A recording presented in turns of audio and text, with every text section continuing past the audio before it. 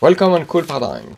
Staying on the buckwheat bread topic, do you know that we can use flakes directly from the output of a grain flaker to make bread almost exactly like we make it with buckwheat flour?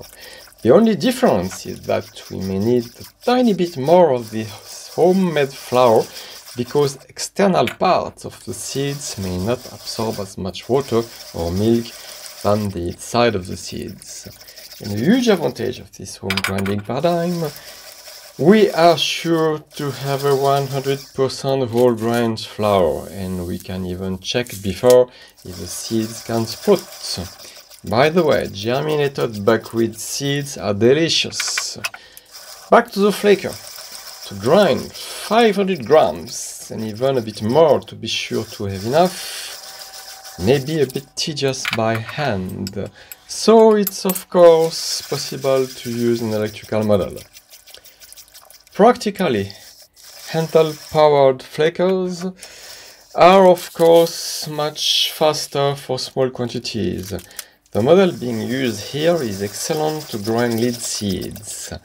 And once again, we can check before if the lead seeds are able to germinate, which is the best guarantee of freshness and allows to have extra fresh omega-3. Back to buckwheat grinding. It took about 7 minutes for 650 grams, but it's really better with some music while switching hands and considering it like a warm-up for the more serious exercises.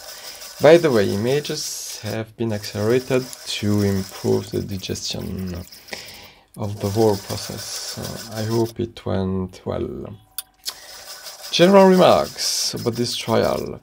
Because the bowl is quite deep, it was necessary to fix the flaker on a higher support with a clamp. And with buckwheat grains, we always get a bit of flour on the base of the flaker. So to avoid wasting, it's possible to insert a piece of paper between the grinder and its base to recover most of it. One more thing, if you have an electrical flaker and wish to try it with 500 grams or more of buckwheat grains, I'll be keen to know how long it takes. Thank you for watching.